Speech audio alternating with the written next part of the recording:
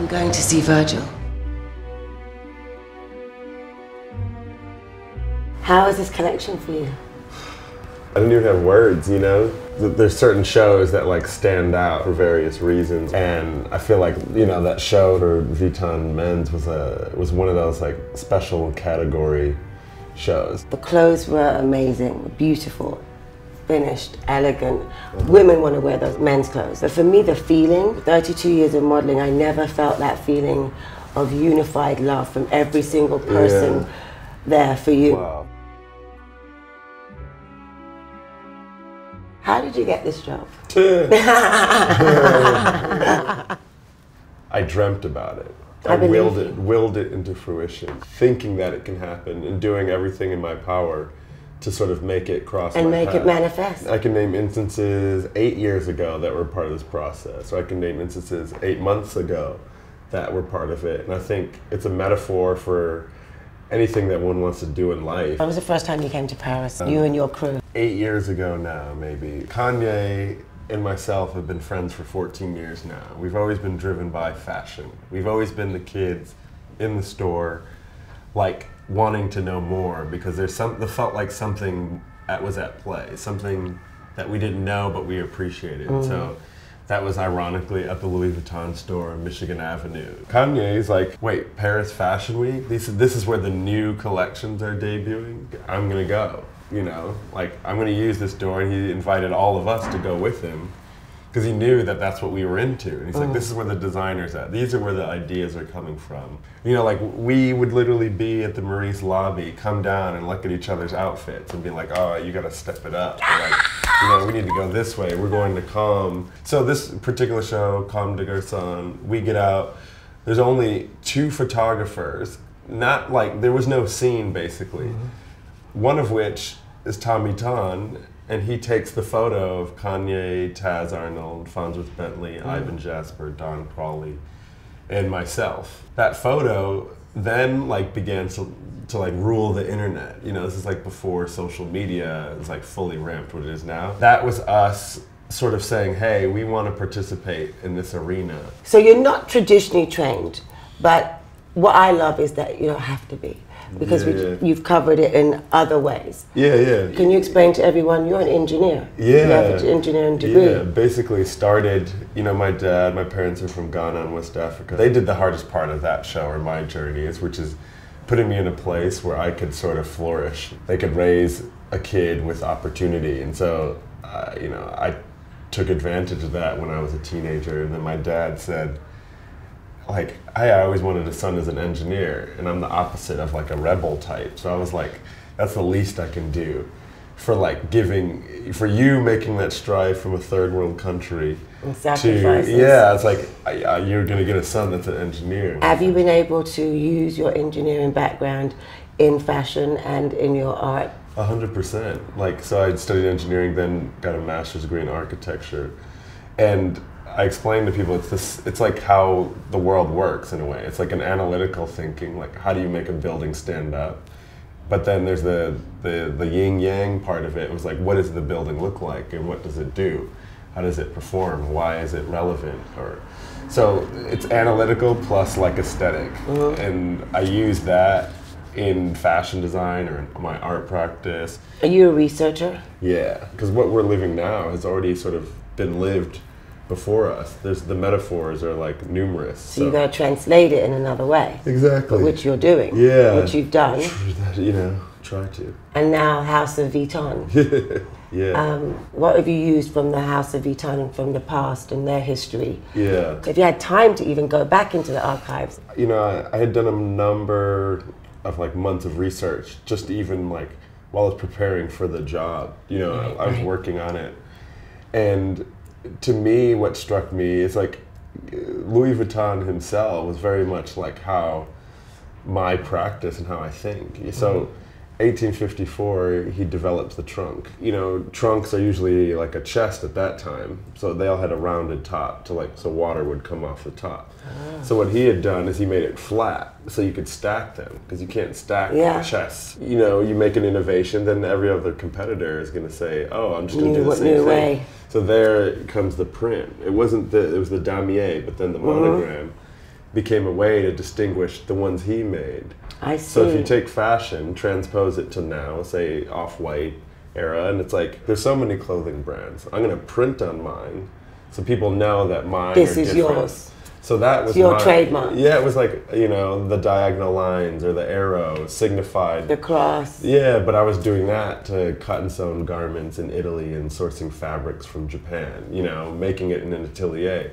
Even on your shoes with the orange tag. Yeah, exactly. Finding a way to sort of denote it from afar. And so being at Vuitton, I think it's super profound on a business and CEO and management level. Is like, if you find a creative that's passionate, they'll carry the baton. I went to the archive and you have the original trunks. Then you have Marc Jacobs' whole collection. Then you have Nicolas Gasquier's whole collection. Then you have Kim Jones and all the things in between. And they're allowing me to place my full collections in the same archives that go back to 1854. So that, to me, you can't erase that. No. And so, you know, for them to sort of say, you know, appointing me seems like news, but that is like a longer, That's legacy. Yeah, and I want us to be remembered. It's been my goal. How is it following Kim's steps? Oh, it's great. I used to sleep on Kim's couch in the front room of his house in Maida Vale. Like, if you rewind the tape, it kind of makes sense, because Kim Jones looked at Kanye and I, and we're like, hey, these kids are eager. You know, this is when Kim was doing Umbro. You know, so he was mixing sportswear and luxury. He had amazing Vivienne Westwood archives, and it was like, not looking at Kanye and I like just like you know, a celebrity friend to hang out with. He saw our passion for clothes. He would take us vintage shopping. He would share the energy, and you know, we loved Jordans, and we never met a designer that sort of knew streetwear culture like that. And so, you know, he helped us develop our skill set and design, and we're still friends. So, you know, he was instrumental in sort of like making the transition for me happen. You had an emotional moment with Kanye. Yeah. And it was, I think, on top of the show being magnificent, that just brought everybody's heart out. Everybody just wanted to cry. Yeah. Well, Kanye was the guy, when it was completely unpopular, that said, I am not to be typecast into a box. Like, he willed it for us. You know, like, I'd go back, he was like, we're going to Fashion Week, this place that we can't get in. That dream is his just as much as it's mine. In my dream, it was him down the runway.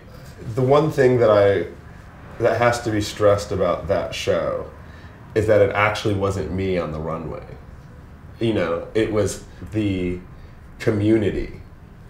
That show was us, you know, and that link wouldn't have happened unless, you know, I acknowledged that Kanye stood from a mountaintop long ago and yelled, saying, the future of fashion will be like this. So I wanted the world to see that the guy who fought for this moment is a part of it and is uniquely linked to, you know, me doing it. Okay, so Cold War. Yeah. Michael Williams. Every time I meet someone, they worked with Virgil. They were Virgil's assistant. I'm like, wow.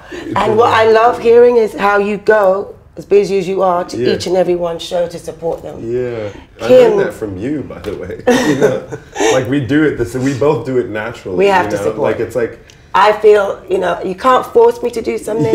I have to feel it. Yeah. And I have to feel for that person. But when I do and I'm committed, I'm committed. So you're really open about the designers you admire.